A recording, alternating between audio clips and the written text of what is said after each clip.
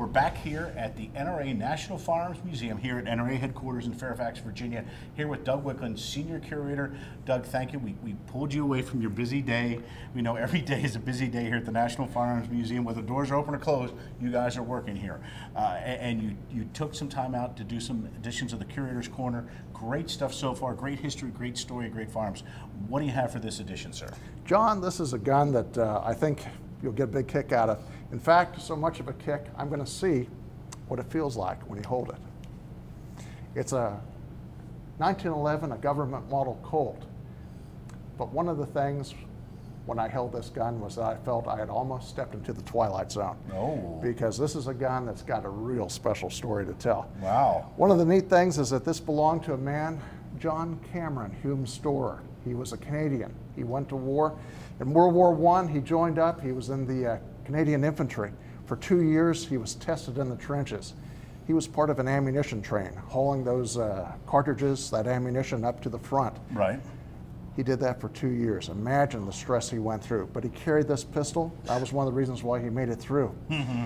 But he didn't want to do that the rest of his life. He applied to become a pilot with the Royal Flying Corps. Wow. Was accepted. He soloed in December of 1916.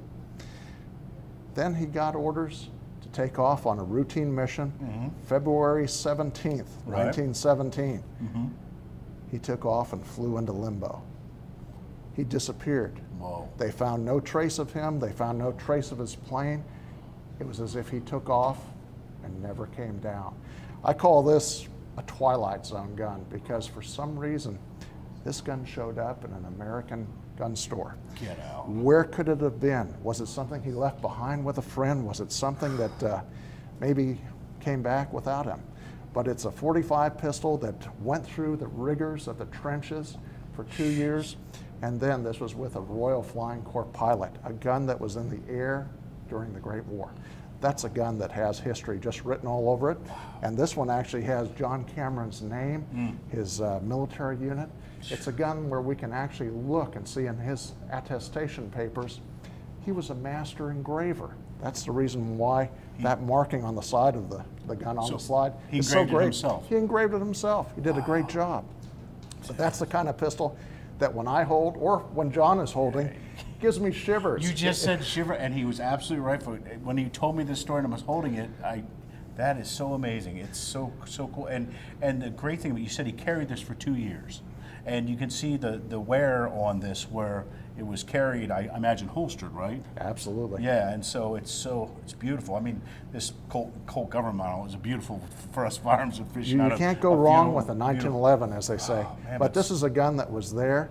When you're holding a piece of history like this, you're immediately one hand away from the person that used it.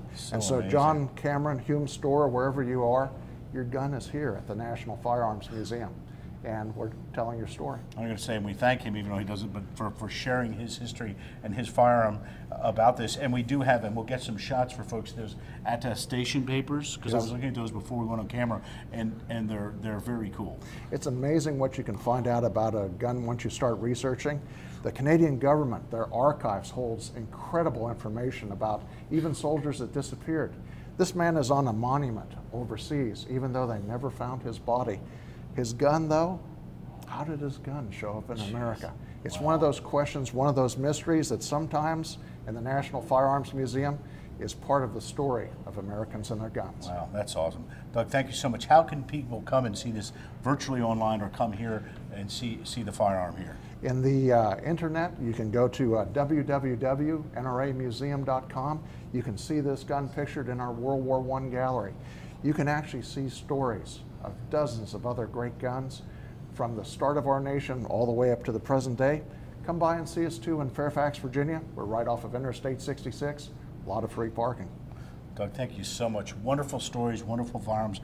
Thanks for being part of the Curator's Corner, sir. Thank you, sir.